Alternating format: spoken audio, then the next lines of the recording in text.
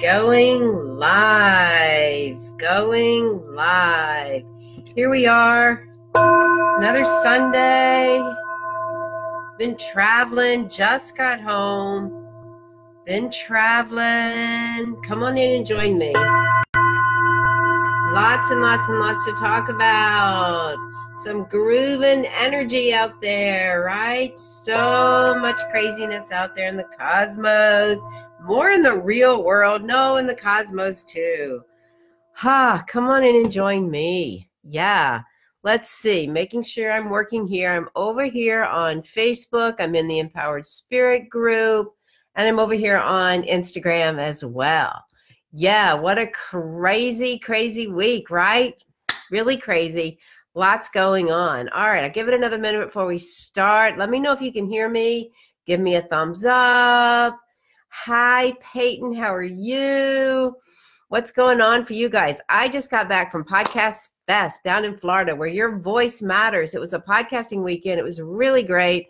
I put a lot of effort into my podcast. I really do. So learning more, learning how to connect with others, learning how to just really use my voice to make a difference. The reason I started my podcast was because when I first moved back, nobody knew what I was doing. So I started interviewing people and talking about it and helping to get that information out. So it definitely reminded me of that purpose. All right.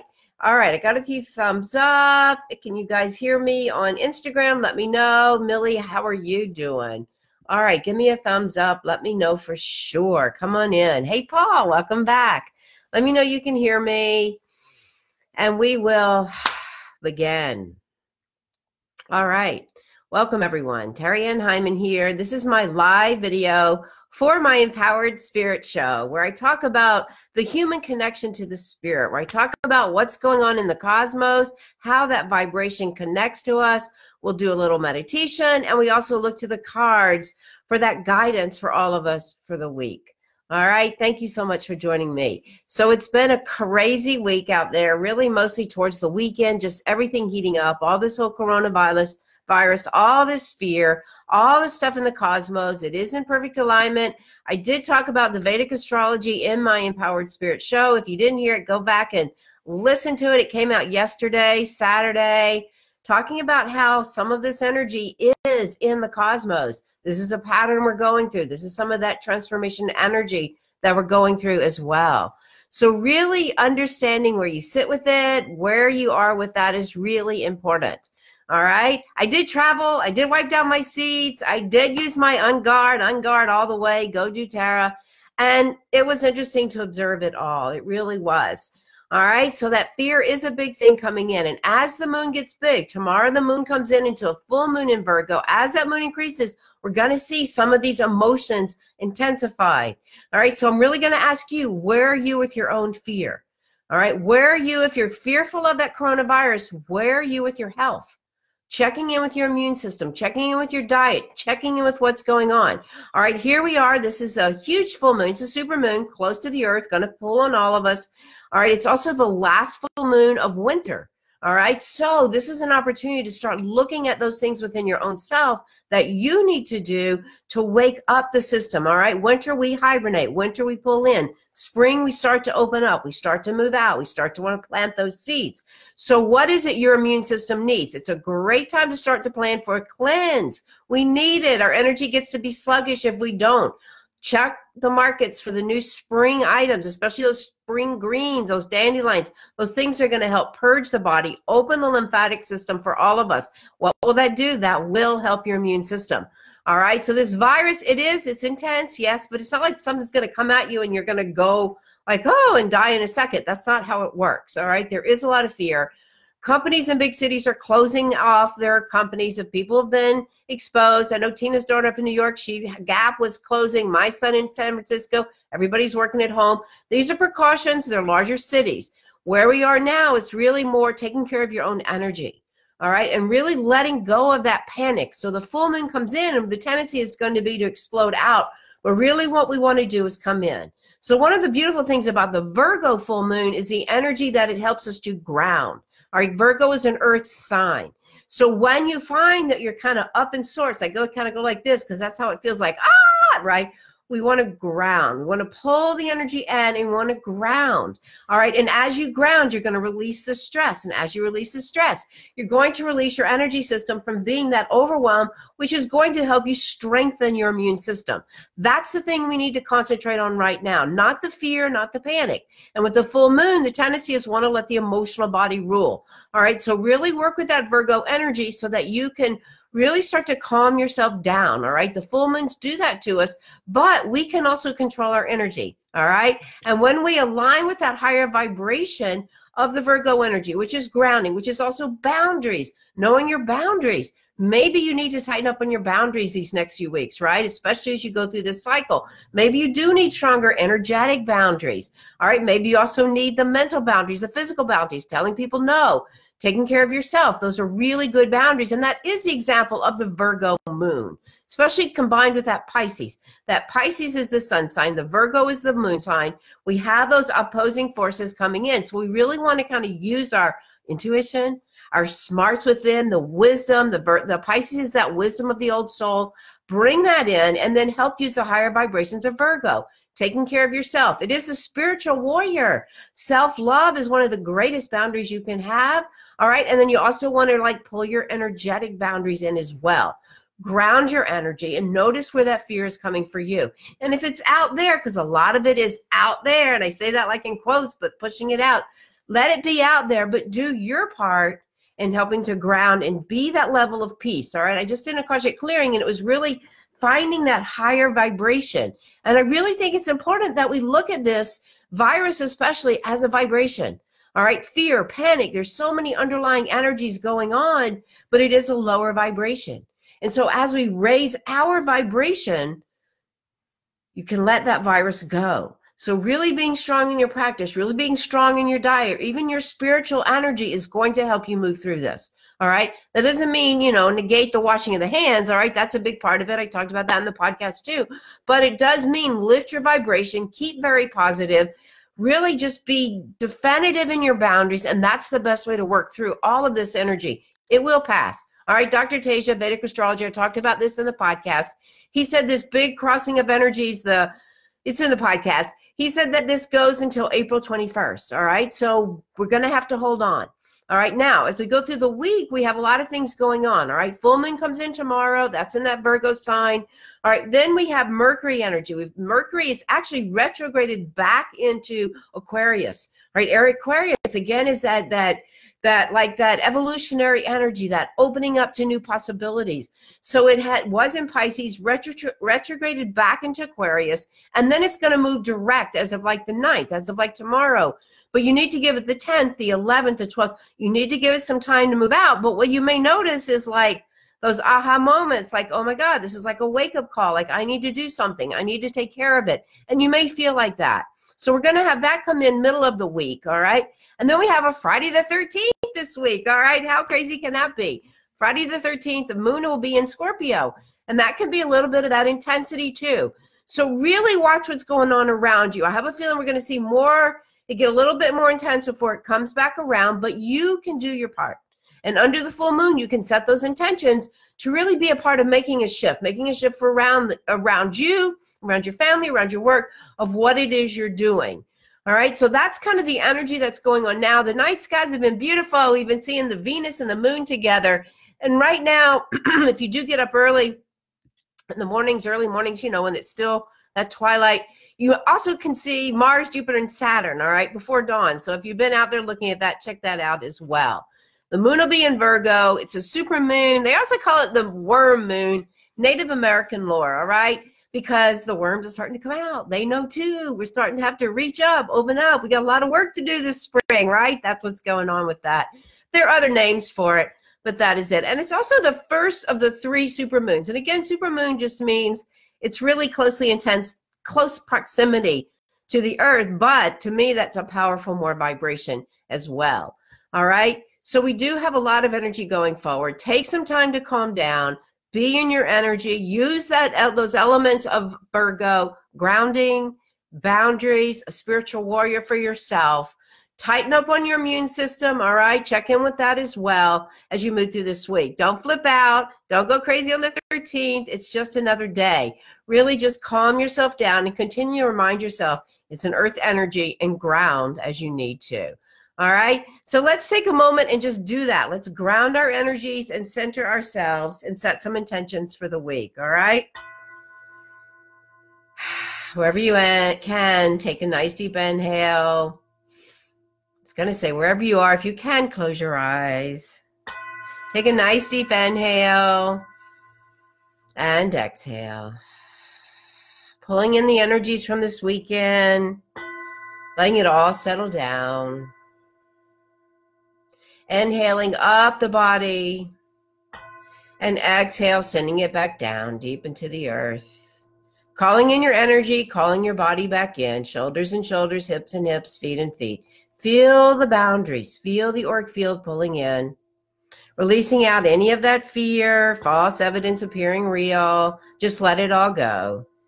Take another deep inhale and exhale. Let us just take a moment and honor where we are right here in the season, the cycle of the moon, the last full moon of winter. The medicine wheel, we find the winter in the direction of the north. So we offer gratitude for this winter, gratitude for our dreams and our visions, gratitude to now be able to plant the seeds to go forward, coming up. So allow yourself to open up, to start to wake the body, the spirit, the mind, the emotions, wake them up into a newness for yourself. As you call in the directions for guidance and protection to the north, the east, the south, and the west, above us, below us, right into the very center.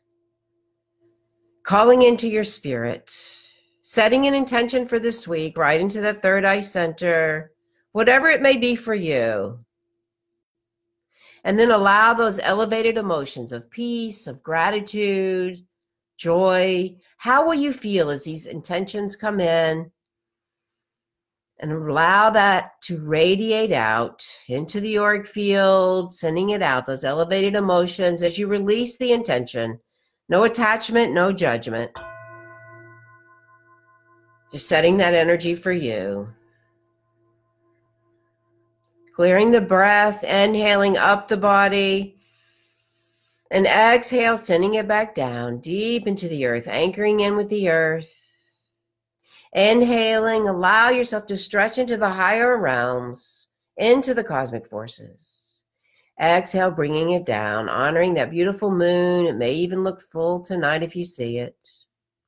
Inhaling and exhaling, dropping into the heart. We just call in the energy, the Archangel Michael. Michael, who brings in the energy of joy, helping us to release the fear. Joy is a high vibration. As you need, call in. Inhaling and exhaling. Noticing the shift. Noticing the centering of energy, calming down. Starting to bring the awareness back. Blinking the eyes open, coming back. All right. Feels good. A couple of meditations as if I never traveled. All right. Yes. All right. We're going to draw some cards and see what guidance comes forward. So I love this card that came up today. The first one, a Major Arcana. This is the Temperance card. I loved it. And when it came over, I was like, temperance. Temperance is a balancing of the elements, all right? So that fear, balance it out with that calmness, all right? Generally, we talk about with this card that the Heron is kind of holding that space, all right? It's helping you to really find the balance of elements that you need and reminding us that, you know, fire and water can be very extreme elements. So what do you need to do to balance a life with you? And I always like to think about it too as the inner world and the outer world as well. All right, what is it you need to do to balance that? It is a healing card. Heron does represent the healing. And look at the way the elements come in here. So looking in your own self right now, are you way ahead of yourself? Do you need to pull your energy back? Do you need to get back into alignment with your health? What is it that you need to find that balance of the elements for you? All right, that's a great reminder for all of us as we go through this week, kind of what we were talking about as we realign.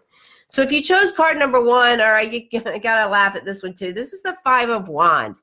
So this is about like hassles and conflict and things being up in the air. So a lot of us are going through this now, right? Maybe we're seeing it in our work. Maybe we're seeing it in our own life and our own goals, like we're feeling really disjointed. So much is up in the air. All right, so this is a good opportunity to really start to recognize where can you now make some plans moving into spring. Where can you reorganize your life to do that? And that will help because it's not totally chaotic, but things are up in the air. And generally 5s do represent conflict or change. Now Wands is our passions and our desires.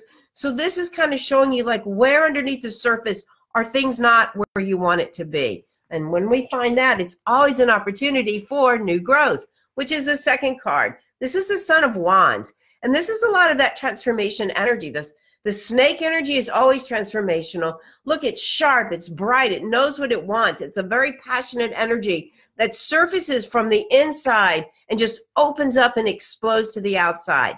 So it is, Sun is that masculine energy. It's kind of the younger energy. So it does remind us to have some of that innocence for where we are. But the thing I really love about this is kind of like that, it's like that passion, like now it's time to open up. It's like that energy of where the Mercury retrograde goes back and now it's coming forward and it's opening up to that new innovation. That's the energy coming forward, that new innovation for you in order to make those changes, balancing out what you need. And the third card is a great card to follow this.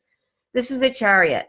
All right, this is about being determined, having an idea, going forward in your life. Look, he's got like his medal on here, right? It's like horsepower. It's like your will. So when you do have that energy, and you may feel this week as we come out of that Mercury retrograde, you're ready to go forward. I know I am. I have my to-do list.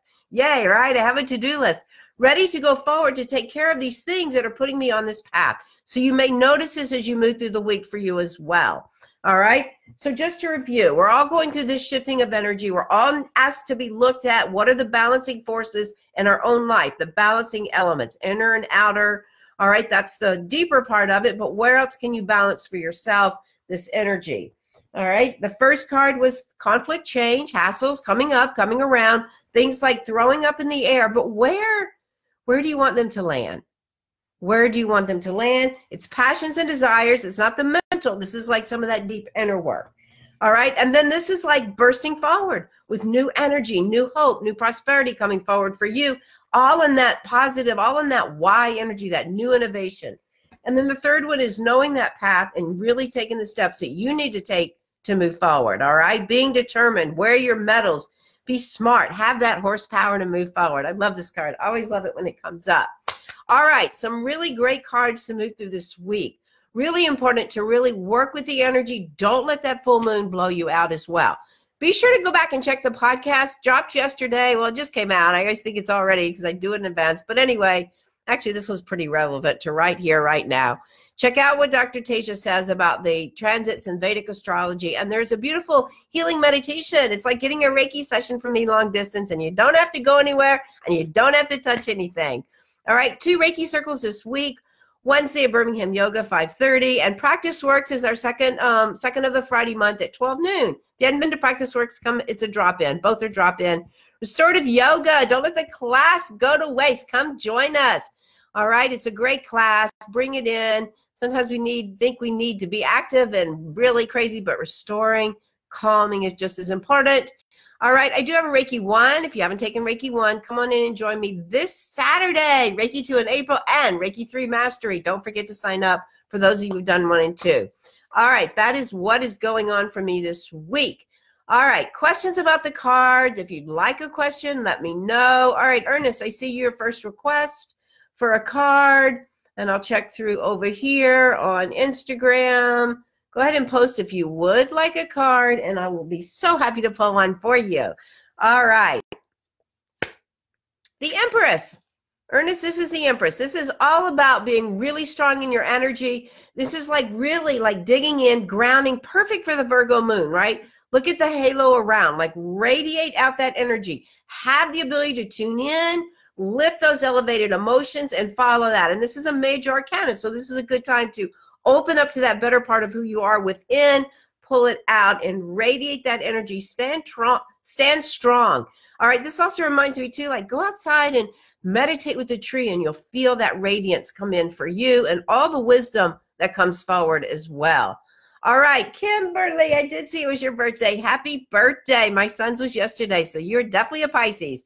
All right, Kim, this card is for you. This is a 9 of Wands. So this is a great card that reminds you, like, keep doing your work, keep building it up step by step by step, all right? It's leading you into higher ground. So don't give up, keep doing what you're doing. It's that passion and desire, so always checking in. What is my why? Is my why leading me? And this is a great card to continue on from your birthday. Happy, happy birthday. All right, yay. All right, Millie, a card for you.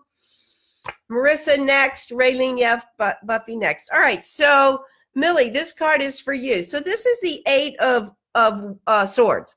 So this is really about really being strong in who you are, knowing your own mind, all right? Don't let others influence you. Know your own mind so that you can open up to where you're going, all right? It's almost like you're isolating yourself a little bit because this one says this and this one says this, but allow yourself to open up, all right? 8 is also, 8s do have that abundance energy. So allow yourself to transform into that next phase. Coming out of winter, a great time to really follow up with this card and really be stronger in the emotions. Don't let other people's thoughts deter what it is and who you are, all right? What it is you're doing and who you are. All right, great card. Yay, the Empress. Yay. All right, let me know how that is. All right, Maris. Maris, the Holy Priestess. All right, this is a great card of knowing who you are right now. All right, this is where you hold that knowledge and just be proud of that and have the courage to sit on it and just really have that knowledge come in. You know the answers. You've got the moon above you and you've got the world right here, the earth there. And look how like she sits between the two. So just stay strong. You know what is going on. Don't doubt it. All right. Good card. I love this for you. The High Priestess. Excellent. All right. Raylene. I don't know. Ray. All right. Ray, you got the 6 of Swords. All right. So this is always an interesting card. This is a card that tells you that whatever all that chatter of the mind is going on, done. It's done. There's no sense in trying to hold on or savage. It's done. So whatever those things are going on that's making you spin your mind, those thoughts, those things that are happening, it's done. And the minute you start to release it, you start to rise up and look. Rainbow. All right. It is a 6. So there is some of that energy that has to balance up. So let it go, especially the spinning of those minds. All right. Let me know how that sits. All right, Buffy. Buffy, how are you? Buffy, come take Reiki 3. Give me a call about it. All right, Buffy, transformation. All right, the death card. Now, don't get flipped out. This is not a physical death, but more shedding of the skin. It's time to make a transformation, time to make a change. I like when this card comes up because it allows me to let go of something. A good time as we come from one season to another. Shed that skin, all right, really good. And as you do, you're going to build up into something else, all right? Always a good card when this card, I think. Always a good card when it comes up. Transformation. All right, Ash, Peyton. All right, going to move to Colorado. Wow, I would love to hear your plans. All right, this card is for you. This is a 9 of Pentacles. So this is a good card, Ash, that keeps telling you to keep doing what you're doing. Keep building up, keep building your skills, keep going with it. It's in your physical world, your work world, and all those skills that you're doing. Look how everything is lining up. Look at the colors. All right, so this is the physical world for you, your work, your business. It can be your health as well, but it feels like it's more of like how you're building all your skills, especially in school, but all those other skills that you're gaining. All right, good card, really. Keep going. 9s always represent a little more coming in for you. All right. Hey, Mare, how are you? All right, Mare, haha. Ray is what my family calls me. All right, love it. Yay. All right, great card, Marissa. Yes, absolutely. Great. I love that. Making some time for myself. Yes, excellent. All right, yay, Reiki 3. Yes, I'm going to call you. All right, so this card is for Buffy. I don't think I did your card. This card is for, no, did I do your card? I'm lost. Mare. I'm not lost.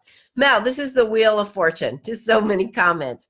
This is a good card, Mare, because this is like just saying like the universe has your back, all right? Even though we may get frustrated with what's going on, and it may seem like a lot is in there, and a lot is. But the thing I always say is like, be grateful where you are in life. The world is always spinning. You're always protected. And so like when we're on top, it's like gratitude for what you have, because we're going to spin. When you're on your bottom, gratitude for what's going on, it's going to rise to the top. We're always going around and around. We have everything we need. You've got the wise owl, the moon, the sun. All of this energy is weaving a beautiful web for you. Trust. The universe has your back. All right? Love this. The Wheel of Fortune. Sometimes, too, we say make a wish. All right? Great card, Mare. All right. Who did I miss? I got so excited there. All right. Some really good cards. Some really transformation energy. Do your work. Stay really grounded, all right? Don't get into that fear. Check out the podcast. That will certainly help you. Don't get into the fear. Be strong in who you are. Check in with your health. Take a nice deep inhale as we go to close. Inhaling and exhaling. Returning to that elevated emotion for you. Keep your vibration high as you move through this week. Set your crystals out. It's a good time to cleanse them at the last full moon of this winter season. Spring is coming. Take one more nice deep inhale and exhale. May it be a great week. Stay strong. Don't get into the panic. Wash your hands. To your spirit, namaste.